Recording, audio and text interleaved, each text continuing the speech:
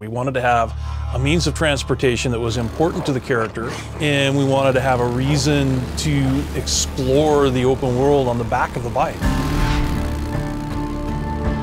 Because Deacon is a member of the Mongrels MC, which is an outlaw motorcycle club built around motorcycles, the bike is symbolic as well as a physical thing that he uses to survive. And that's one of the reasons why we really wanted to explore this type of a character in a post-apocalyptic setting, is because his connection to his bike is deeper, I think, than any other type of vehicle that you could have if you were just an average Joe living in this world.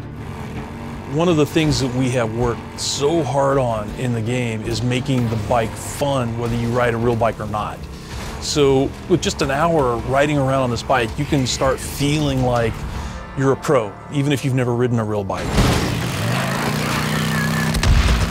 And that's one of the taglines for the game, is ride the broken road. In the story, the government comes in and blows up these bridges because they're trying to stop the horde. You can jump them.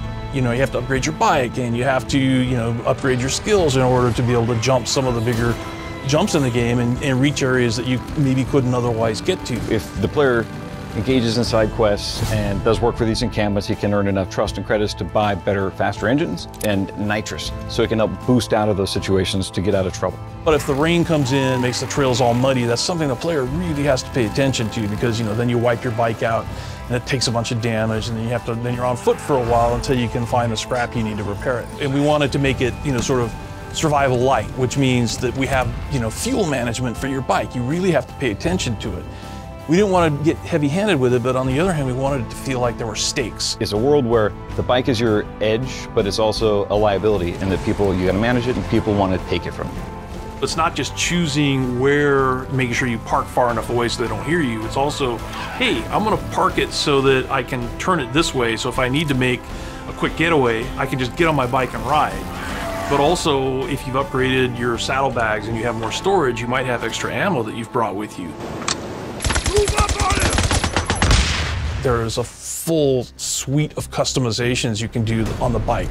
So ways to make it yours instead of just Deacon's. So for example, you've got all the different color choices, all the color palettes. There, as part of rewards for all the storylines, we have all these decals and custom painted tanks, and all that stuff can be used for you as the player to choose how you want the bike to look. I'm excited when this game comes out on April 26th to see what combinations the gaming community comes up with.